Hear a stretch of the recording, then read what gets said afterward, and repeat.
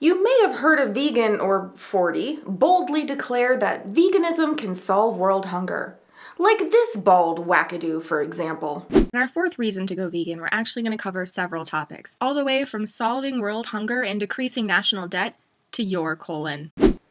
What a nut bar. As good as this claim looks for veganism, such a sweeping statement has to be backed up with facts. So apologies to my fellow vegans, but it's about time for a good old debunking.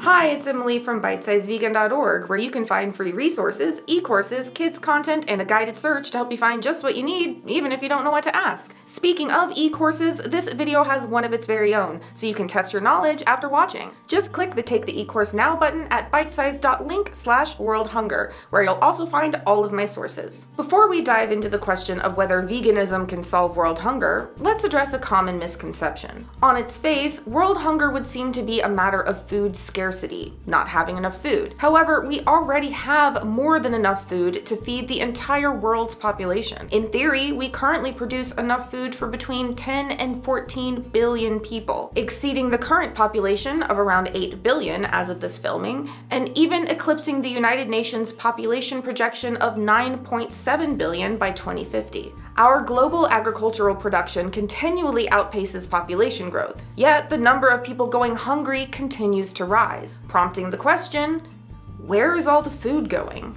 The paradox of food scarcity in the face of an overabundance of food comes down to, in large part, how that food is distributed. The answer to where is all the food going is one of the primary reasons people think veganism can solve world hunger. Our food is going to the animals we eat. Over a third of our crops are fed to the animals we eat. Less than half of the world's cereals are eaten directly by humans. Overall, more than half of the global plant protein we grow goes to the animals we raise for food instead of directly to humans. In fact, the United States alone could feed every single person facing hunger in the world today with the grains we feed to farmed animals, with a surplus left over.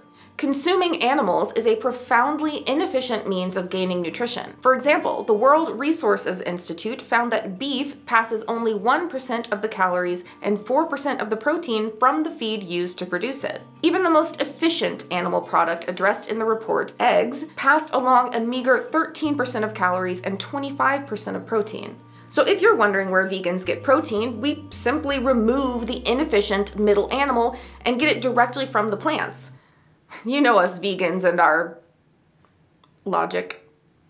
Our food crops are not the only resources diverted to the animals we raise for food. Compared to crops with equivalent nutritional content, animal products demand significantly more water, land, and energy. For example, the average per-calorie water footprint of beef is 20 times higher than that of cereals and starchy roots. Half of our planet's habitable land is used for agriculture. Astoundingly, more than 3/4 of this land is used for livestock production, despite meat and dairy making up a much smaller share of the world's protein and calorie supply. Plant-based diets require significantly less land. In fact, if everyone in the world went vegan, we could reduce land use for agriculture by 75%. An emerging field of harnessing microorganisms to grow our food could free up even more land, with one method using bacteria requiring 1,700 times less land than soybeans to produce the same amount of protein. Unfortunately, we are going in the opposite direction with our demand for land. While the human population growth rate has actually slowed, the farmed animal population growth rate continues to rise, and with that, a need for more land we do not have. We're facing an overpopulation crisis not of humans, but of the animals we raise for food. Animal agriculture is a leading cause of climate change, which in turn is one of the leading causes of increasing global hunger. In fact, in their report outlining the most effective means of mitigating climate change, the Intergovernmental Panel on Climate Change declared the greatest shift potential would come from switching to plant-based diets. The intricacies of climate change's effect on food insecurity are far beyond the scope of this video. Please see the sources I've linked in this video's article. In short, with our current food system and global dietary trends, we're not only unable to feed the world's hungry, but more importantly, our planet simply cannot sustain the way we are eating. The stark reality of our profoundly unsustainable food system certainly points to a dire need for a global shift to plant-based diets. Why then is veganism not the solution to world hunger? One key reason is inequitable distribution. It's not only that we're diverting resources to the animals we eat, it's also that we're diverting those calories away from the people who need them most to the animals who will be consumed by the people who can afford the animal products. As Richard Openlander writes, 82% of the world's starving children live in countries where food is fed to animals, which are then killed and eaten by more well-off individuals. Simply having more land and food doesn't mean that that land and food will suddenly be distributed in an equitable manner. Additionally, animal agriculture isn't the only cause of food diversion. With the increasing demand for biofuel, we're literally burning around 11% of the world's cereals. And further down the supply chain, food waste accounts for the loss of existing nutrition. Another driver of food insecurity is political and institutional conflict, including resource and trade wars. It's also important to note that the crops we feed to non-human animals aren't always suitable for human consumption,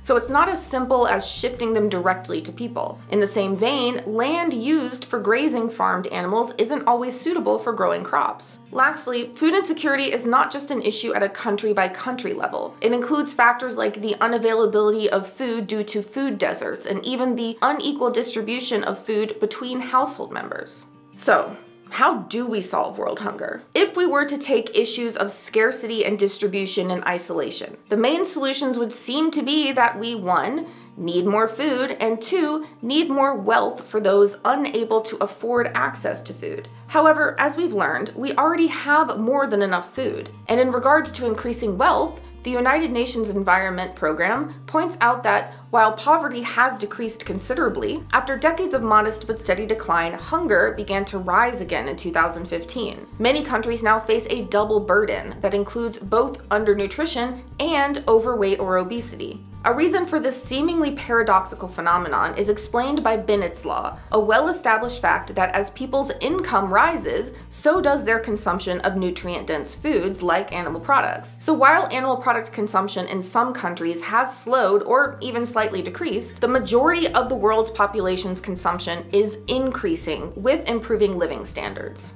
World hunger is a multifaceted problem that requires a multifaceted solution. As we've learned, the consequences of animal agriculture impact each of these facets in some way. So, while veganism alone cannot solve world hunger cannot be solved without a global shift to plant-based diets. Such a shift would increase the food supply, free up land, water, and other resources, help lower food prices, increase access, and allow for movement towards sustainable farming and more equitable food distribution. If you think about it, the ripple effect of increased land, water, and other resources would theoretically reduce the prohibitive cost of and access to farmland, and even the need for conflict over limited resources. It would also reduce the mounting pressures of the climate crisis, which is arguably the most pressing issue of our time. To learn more about this complex topic, I highly recommend checking out the nonprofit A Well-Fed World. And don't forget to take the free e-course. I hope this video has been helpful. To stay in the loop about new bite-sized vegan content and updates, please subscribe and click the bell, and sign up for the newsletter or follow the Telegram channel for the most reliable notifications. Just click subscribe at BiteSizeVegan.org. Now go live vegan, and I'll see you soon.